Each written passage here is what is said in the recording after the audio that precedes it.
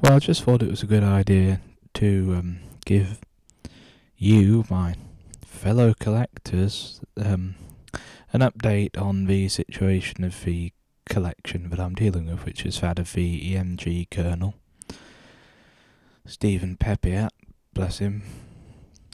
It's a very odd thing to be doing this, because we were friends, and he'd often ring me up and ask, what do you think of this record or that record, or I just found this and it's great, or that. And what do you think of that price? I've got 5 copies of this, or, make comment on, well, everything. Records, eBay sales, SAS auctions. We both had a good laugh at those.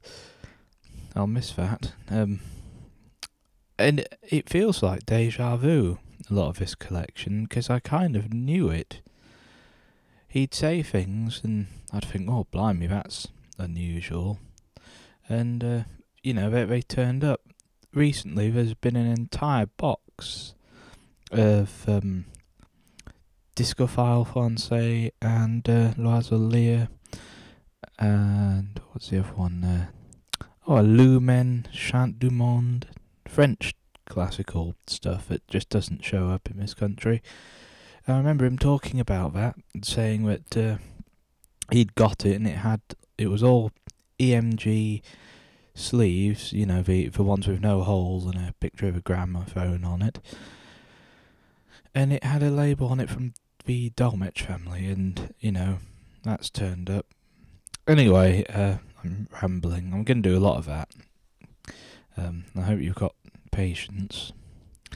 So, where we are now is my uncle, bless him. I'd be absolutely hosed without my uncle, because he has... He's not just taking on a few records, folks. He has a shed on his driveway full of records, or it will be full of records by the time we've finished. And it will be an unorganised heap, and I'm going to have to try and organise it in some way, because there's a lot of stuff I don't want. Some of that, basically, what's happening to the stuff I don't want is this. Eventually, an auction house, JNS, no, it's not JNS, it is JS Fine Art Auctions, will come, and they will have a look. Well, no, they won't have a look. They'll take everything, basically. Everything that's left in the house they'll take, which includes his EMG, so I'll probably, when it's all done and dusted, I'll probably post another update. And when I know when the EMG will be sold and his other gramophones, I'll let everyone know, the Facebook groups, and I'll probably post a comment on this in the other video. He had a lot of grams. There's a back bedroom in his house which is absolutely chock-a-block with portable grams. We accidentally took one back, thinking it was a record case, and it wasn't the record case, it was a Columbia Portable, and I think I might keep it because it's lovely, and I don't know, but I'll check with the solicitor. There's a solicitor involved, he's dealing with it all. Thankfully, he's really dragging his feet. If he said, right, you've got 2 weeks, we might just be able to do it at this point, but if he'd said that a week ago, we'd have been really up a creek without a paddle. So, the shed's been built. Some of it's going into my cellar, some of it's going into my parents' garage. There's another couple of van loads, maybe 3 van loads to go. Within 3 weeks or 4 weeks, this should all be cleared up and the auction house should come in. If you want to come and look through the records, they will be cheap, that are left, you can feel free to do that. Most of it's electrical stuff, most of it isn't rare, there's not much jazz or dance band stuff, but there's a lot of uncommon records. I'll tell you what there is, there's a lot of really good grand opera that I already have. So a lot of Caruso, Chaliapine, singers like that, famous singers. A lot of Laurie Volpe records. I have quite a lot of those, and never got on with him. I don't know why. I'll tell you what, talking of grand opera, he once told me that he thought he had about 20,000 grand opera records, and I thought, he's got to be over exaggerating that. And you know what? I'm not sure if he was. There's thousands of them. There's not just a few thousand. There are thousands, and most of them are well worth having. There's a lot of Phonotypia, a lot of Odeon, a lot of G&T, various incarnations of, a lot of Italian label HMVs, just ridiculous. I mean, we found a whole cupboard, like a cabinet, full of Russian records, and most of them are pre-revolutionary. It's not late CCCP stuff. It's incredible what's turning up. I knew he had a good collection, and at the time I thought Stephen's collection is probably, in a sense, the best collection of acoustic records in the UK, because he doesn't have Berliners coming out of his ear holes. He doesn't have... Well, not so far he doesn't. I think there are more Berliners than I've found. In fact, I'm sure there are.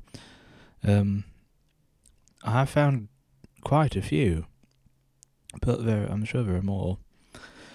It's not like a collection of rarities, but he has so many rare labels, so much stuff I've never seen before. We found Welsh jumbo, German jumbo, all kinds of odd jumbos. I don't know what was with that. He must have picked up a horde of them. I think they may have eventually, at some point, not eventually, but you know what I mean. At some point, I think they came from Roger Vaughan. Just loads of incredible stuff. I'd never seen a Clarion record a couple of months ago. I've now got about 7, and one of them's in its original sleeve. So, yeah, I mean, it's humbling to go through it in a way. He really was passionate about this stuff, and I think those who talk rubbish about him, one chap in particular who knows very well who he is, because he's the idiot that I've bothered to write back to, they have forgotten the fact that he was a person with likes and dislikes and whatnot, and that whatever you think of him, he put together one heck of a collection. I have, you know what, in all this stuff, I might have found 100 1940s and 50s records, and I must have looked through 40 or 50,000 records. Probably more than that, actually. He must have had... He had more than 100,000 records, I'm pretty sure. There was... there was... When we went into the garage, there's about 7 foot on each side, so 2 lots, 7 rows high, and a massive load in between, and boxes and boxes and boxes stacked on each other of records. And then there was more behind it all. I've never seen so many records. This is an enormous amount of records, and I've not found a whole lot of rubbish. I mean, consider the amount of records I've looked through. There might be 5,000 that I don't want. No, 6,000, because a friend of mine took a load. It's not a big deal, really. There's quite a lot of Gilbert and Sullivan sets, so if you like those, there's multiple copies of most of those. And as I said, they'll be cheap. So his house is in Daventry. Easy to get to Oxford, really. And I think we'll have to arrange a time for people to come and have a look at this, because what will happen is all of his unwanted by me records, because I've been left them in his will. I am the sole guardian, if you like, of Stephen's records. All the stuff I don't want will just end up in enormous job lots at JS who don't really want them. So, yeah, it would be great if people could come and have a look through. A lot of what I've found is in incredible condition for what it is as well, so I should imagine a lot of what's there will be in decent nick. And all that I've said is not counting the fact that he had about more than 5,000 records that were in albums. No, hang on a minute, thinking about it now, it's got to be 5,500, because there's over 500 albums of 12 discs each. He made these things. He got those white card covers that you can buy, and put sort of like, I think it's like hardboard on either side of them, and labelled them up. That was his proper organised collection, and there's thousands of records in there. And that's just for 10-inch albums. I don't know where the 12-inch albums are. Yeah, they're probably behind something. Everything's behind something in this house. It's a tip. So there's thousands of records there, and I haven't even looked through those. And that's where his really rare stuff was. There's 7 albums, so 12 records each. 12 times 7, 84 G&Ts. There's albums and albums of single-sided zonophones. There's loads of twins. Double-sided arenas. It's like I said, it's humbling to go through it. As an acoustic record collector, this is a dream / nightmare come true. He used to say to me on the phone quite often, "Oh, you'll end up with all this one day," and I used to think, whatever, Steve, of course I will. He was jolly well right, wasn't he? So, collectors, start writing your wills.